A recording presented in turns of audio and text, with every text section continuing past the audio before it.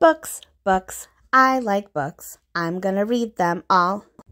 Hi readers, Chris here. Welcome to my channel where I review fantasy, Stephen King, all sorts of books. March was a crazy month, an absolutely insane month. I took a vacation, got a new little furry friend. This is Swiper. It was really busy at work, but even with all of that, I still got a bunch of reading done. March is really the first time that I've taken a major vacation in a while, and the first time that I attempted to document that vacation. But honestly, I had no idea what I was doing, so what I ended up with was a bunch of like random short video clips that kind of documented my trip to Costa Rica. So I apologize in advance that a lot of these segments are probably going to be very short. Hopefully this will give me some much needed skills and information for the next trip that I take, but I hope you enjoy hearing about my adventures in March. Here's my pre-packing pile for my list. I've got all my clothes picked out, my Niffler backpack, and a couple books that I'm going to bring with me. I have way more to go, but making pretty good progress. What is this, day 2? Technically? What's today, Monday? Today is Monday. Hi everyone, Chris here. It's day 2 in Costa Rica. Found a little hammock that I'm going to take a snooze in and hopefully read a book in. But first, I will do a quick 180 of the jungle. We're in the jungle, baby. We're gonna die. Jungle stuff. More stuff to come later.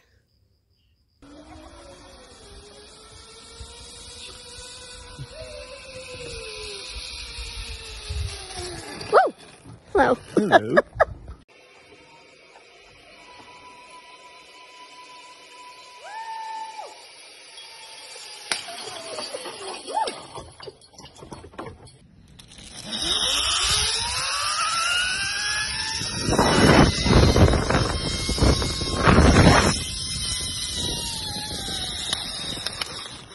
So it is day 4 here in beautiful Costa Rica. I'm about 5 chapters into Seize the Night. And I've read a bunch of these books by Sherrilyn Kenyon before, but I feel like this one really just does not care about like a plot or characters. Like, it's pretty corny, but it's also really funny. I find it hilarious anyway. The way that she describes the steamy scenes, and one of the characters made pasta for another character with macaroni that was shaped like anatomy, let's just say. I found that really amusing. So Seize the Night is a entertaining read so far. Yeah, hopefully I'm not bothering anyone with my giggling and blushing while I'm reading this. But now I am gonna go jump in the pool.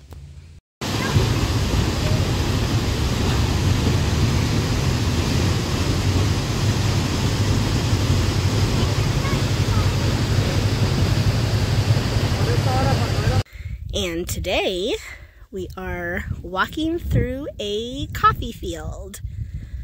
We are in between coffee seasons, so I believe the plants have already been picked over. But this plantation is actually right across the street from where I'm staying. So nice place to take a little walk in the morning, in the evening. But they say don't stay past dark because there may be chupacabras. Just kidding. He coming back and they do the best. See how the bean is turning over.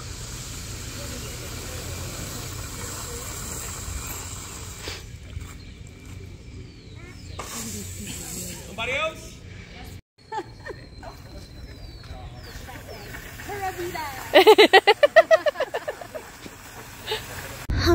It's a little cloudy today, but I thought I could take you on a little walk with me through the jungle. Here is one of my favorite places in the resort. This is where they do like water therapy, water treatments, and look at the view from over these chairs over here. Let me get a good close-up so you can get the full effect. It's a little cloudy today, but I mean, there's two perfect chairs right here just to be able to gaze out over the Central Valley. I mean, is that not amazing? And now I am back to the main path. I am hunting for a hammock. Hammock hunting. Let's see if I can find one. I found a great spot the other day, but I don't remember where it was because this place is huge, so I'm just going to wander around until I see a sign for hammocks, and we'll see what happens.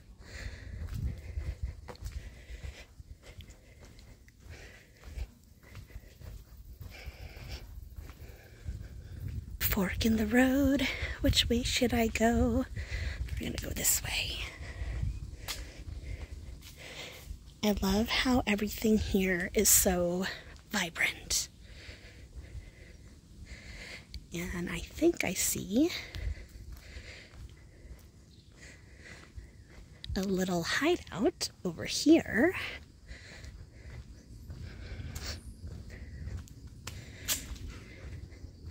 Oh, yep, there's the sign. And are they being used? Dun, dun, da, da. And here we go. A little hammock hole. Yay, just for me. Okay, so it's a little dark here because I'm kind of under a tent. I did not bring my ring light to the little hammock hole here, but wanted to update you on my reading progress. I'm about halfway through Seize the Night, and finally just got to a steamy scene. I have to say, in some of her other books, you get to the steam much earlier. This one takes a little while to get going. Like, there's a lot of teasing in the beginning. A lot of teasing, but no action until about halfway through. So if you're reading these books for the action, which, I mean, let's be honest, I am, that was a little frustrating. However, there's enough, like, super corny and silly dialogue to keep me entertained. So, the actual plot, because there is a plot to this book, it's not just sex, there is a plot. It's starting to get mildly interesting, so we'll see what happens.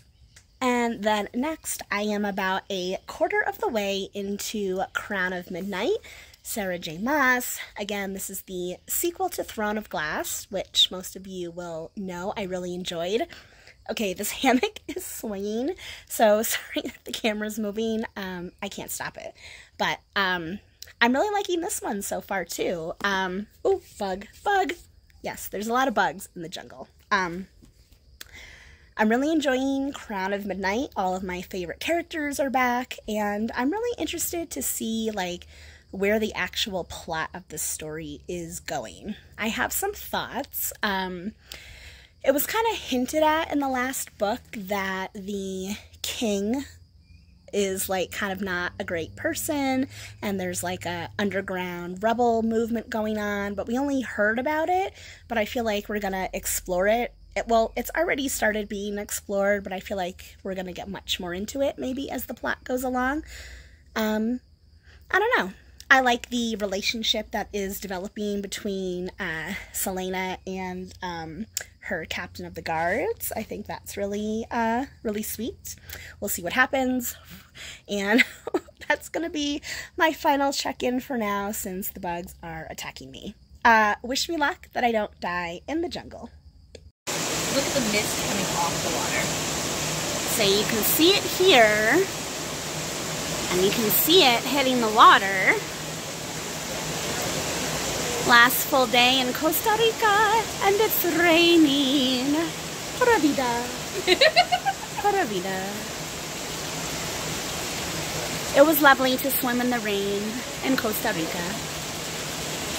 It is a beautiful sunny Saturday here in Alajuela, and I'm getting ready to go home. I'm so sad. It doesn't feel like it's even been a whole week, but I'll talk a bit more about this when I have time to do like a, I don't know, really think about this trip, but it was amazing. I mean, clearly it's absolutely amazingly beautiful here, and I've had some moments, some really, really good moments, and I also did get a lot of reading done, surprisingly. We'll see how much more I can get done on the plane today, but I'm about halfway through both Seize the Night and Crown of Midnight, so I think I've made pretty good progress, all things considered.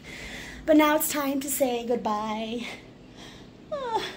Oh, pura vida, I don't want to leave you. Okay. Signing off for now, and I will see you when I am back in New York. And now the time has come. Bye-bye, Costa Rica. Pura vida. You were so nice. I had such a good time. And I'll do a little, there is the yoga room. And the purple pink wall. So cute.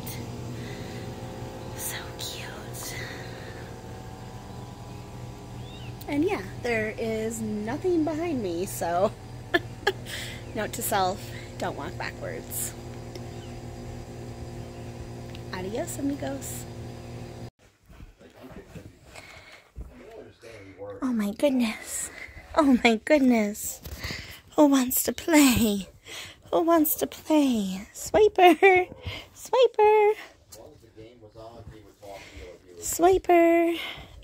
Get it, Swipes. Get it, Swipes. Get it. Oh, you're so tough. You're so tough. You're such a tough girl. You're such a tough girl, Swiper. You're such a tough girl. Who's a tough girl, Swiper? Who's a tough baby? You're so tough. You're so tough. You're so tough. You're so tough. You're so tough. Get it. Get it. You're so tough. You're such a tough girl. Okay. It is now like the third weekend in March. And yeah, this is my first blog update since coming back from vacation. If I'm being honest, I don't know. I haven't wanted to do an update. Like, I don't know. It's been really crazy at work since I've been back, and also in life. Roscoe says he's been keeping me busy as well. Why are you wet? Why are you wet? Oh dear. Okay. Thank you, Roscoe. I'm gonna go find out why you're wet now. Be right back. He stuck his head in the water bowl, so no big deal. Anyway, back to reading. Since I've been back from Costa Rica, I'm still reading all of the books that I was planning on reading for the month, and I have finished 2, which are the Gilded ones, which was left over from February, and Seize the Night, which was one of my vacation books. So I'll start with the Gilded ones first because this was left over from February. Someone is climbing up my leg while I'm trying to talk. Roscoe, can you let me do my video, please? Thank you. The Gilded ones was left over from February. You might remember I only had very few chapters left. I couldn't get it done before I left for vacation, so I have finished it since I've come back. I think this is a really solid YA fantasy. I enjoyed it. I didn't love it. I'm not going to gush over it, but I did enjoy it. I think it's a really good story, a solid read. And I don't know if there's a sequel for this one. I think there is, but if there is, I definitely give it a try.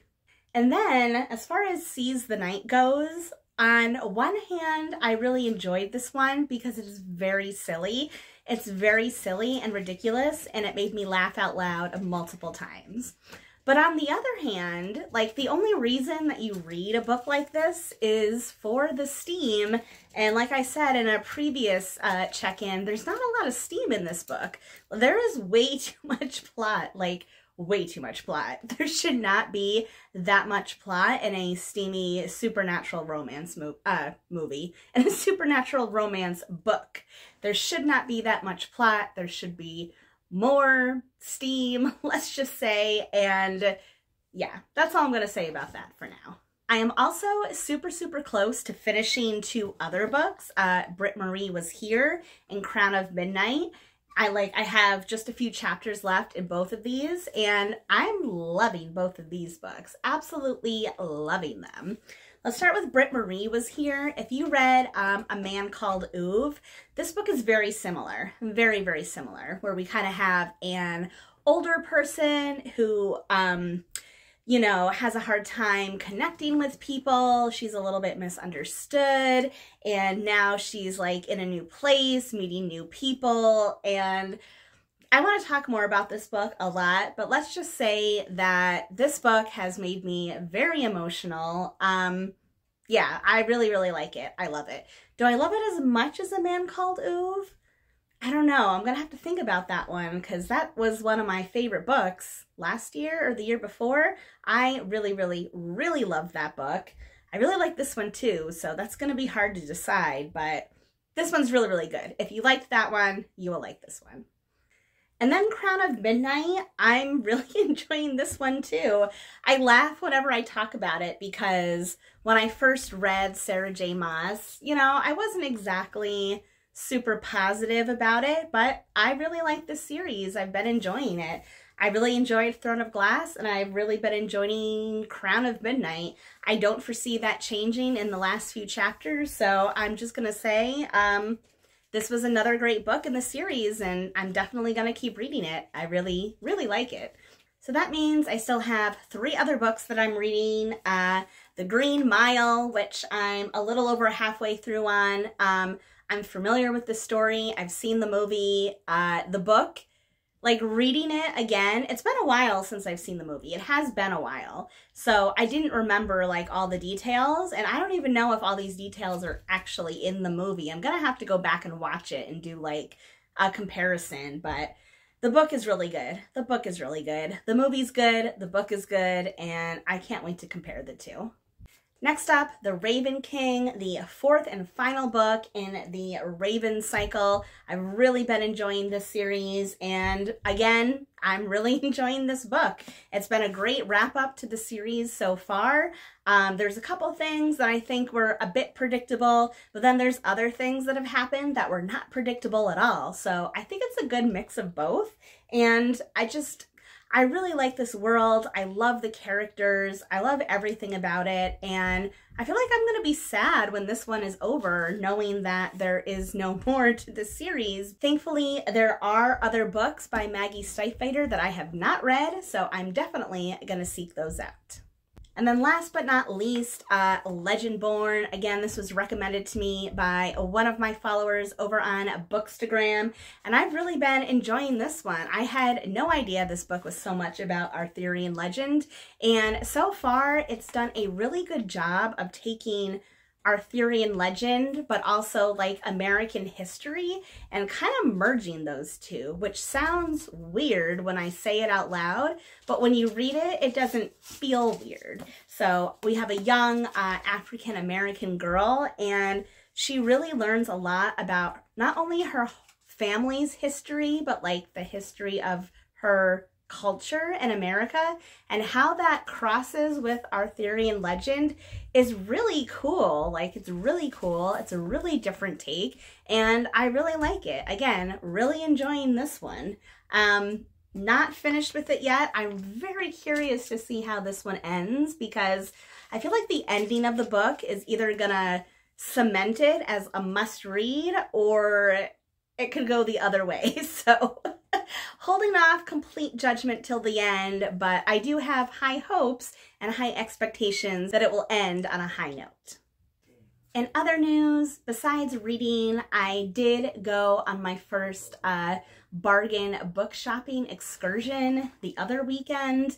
I wanted to film while I was doing that. However, I don't know, I'm still really awkward about like filming in public, and this space, like it's a bookstore that's basically in like the basement of a library, so it's pretty small and it was very crowded and there was a lot of older people, and I did take my phone out at one point to film and take a couple pictures, and even doing that I feel like people gave me weird looks, so I did not do it. However, I did want to share the books I picked up quick. I was gonna do another video, but I thought, I'll just do it here. So really quick, these are the books that I picked up bargain book hunting. First is The Crown by Kira Cass. This is the 5th book in the selection series. I did have The Heir, which is number 4, and this one's number 5. So now I can finally finish this series. I read the first 3 last year, the selection, the elite, and the 1. But then I know The Heir, book 4, kind of starts off a new story. So I was waiting until I had this one so I could read them all at once. So super excited about that. And next up, I have One Last Stop by Casey McQuinston. I have not read any of her books since Red, White, and what is it called? Red, White, and Blue? Red, White, and Royal? Red, White, and Royal Blue. Ugh. Red, White, and Royal Blue. Say that 5 times fast. I read that book back before I was doing BookTube and Bookstagram stuff, but really, really, really cute book. I've heard this one is not as good, but still cute, so hopefully it will be whenever I get around to reading it. Next up, I picked up Truly Devious by Maureen Johnson. I've been wanting to read this ever since I read what is it, Tales from the Shadowhunter Academy, or it might have been the Bane Chronicles. Maureen Johnson is one of the writers that helped Cassandra Clare with some of those short stories from the Shadowhunter worlds, and I know this is a popular book and people like it, so when I saw it for cheap, I was figured, hey, why not? Next up, another YA fantasy, and I have no idea how to pronounce this, but Lobizona. It's like a werewolf story, but also is about like Argentinian heritage. I hope that's how you say it. Argentinian heritage, which I think is really cool. I have not read any YA fantasy that features like folklore that's from like South America, Latin America. So I'm really excited about this one. I need to look up some more reviews about it to see what people have said about it. I think I've only seen one person on Bookstagram talking about it, so I don't know if it was super popular, but it sounds really cool, so hopefully it will be. Next up, I picked up this Bookstagram darling, The 7 Husbands of Evelyn Hugo by Taylor Jenkins Reid. I have never read anything by Taylor Jenkins Reid, but I've heard of a ton of her books, a ton of them. They're all over Bookstagram and BookTube, and I am really interested in seeing that show based on her book, Daisy Jones and the Six. I really want to watch that, and I really want to read something by her, so saw this one on sale, picked it up. I've heard good things about it, so definitely want to try and get to it this year. Next up, another YA, The Chosen Ones by Veronica Roth. I've heard that this one is not as good as her Divergent series, but I love Divergent and I want to read something else by her, so it was cheap. Why not give it a try? Another find I was super excited about is The Serpent of Venice by Christopher Moore. If you've never read a Christopher Moore book, you are missing out because he is absolutely hysterical. And I have read almost his entire bibliography. I have been missing this book. This book has been on my Amazon wish list since like 2017. And yes, I could have bought it at any time, absolutely. However, I have found the majority of my Christopher Moore books bargain book hunting. So I really, really, really wanted to find this one at a bargain bookstore, and I finally did. Not only that, it has blue sprayed edges. So exciting. Really, really, really excited about this one. This is probably my favorite find of the day. Next up is kind of a random one, but that is Dragon Haven by Robin Hobb. Ever since I've joined BookTube, I've been hearing so many people talk about Robin Hobb. I've never read any of her books. I really, really want to. I want to get into her. So when I saw this one, I had to grab it. But then, of course, I realized it's volume 2 of a series. I don't have volume 1, so I'm gonna have to find a volume 1 at some point.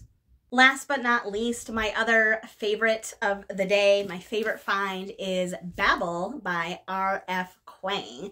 Some of you may remember that I read her Poppy War series recently, last year and the year before.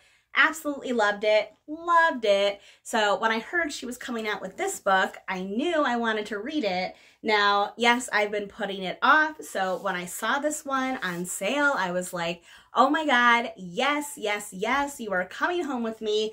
I am definitely gonna read this one soon. Out of all the books that I got last week, this is the one that I'm going to read like soon. I don't think I'm gonna read it next month because I already have a different adult fantasy in mind, but May, this is gonna be on my May TBR. I'm saying it now, so if it's not, you can call me on it, but that's my plan anyway. So that's what I have been up to since I've been back from vacation. Lots of reading, lots more book shopping, and I'll try to do one last check-in before the end of the month, let you know how I did, how I got on with all my other books. And until then, I'll throw in a clip of one of the fur babies to keep you entertained. Oh, so pretty. You purr like a velociraptor.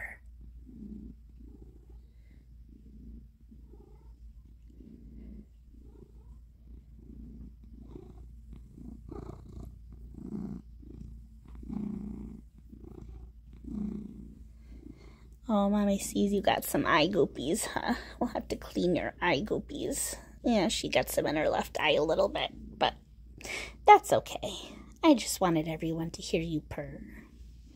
Say bye-bye, Lola. Boop. Aw, kisses. Thank you, baby.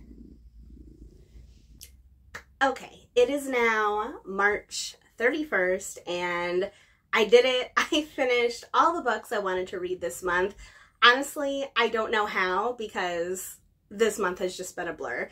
It's just been a blur. But I have 5 books that I finished at the end of the month, and I'll just talk about them real quick. And I'll give you my initial reaction of the endings of this book, and that'll give you a little sneak peek into what some of these reviews might be. So starting with Crown of Midnight by Sarah J. Maas.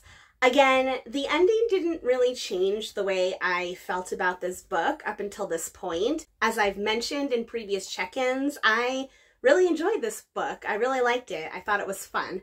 I will say that there is something that happened near the end that I thought was incredibly predictable. Like, I saw it coming a mile away, and I'm usually really bad at, like, picking up on hints and clues and predicting how things will go. And even I saw this one coming. So part of me rolled my eyes a little bit at that part. You know, it comes across like it's supposed to be this big twist, but I'm like, it's not a big twist. It was pretty obvious.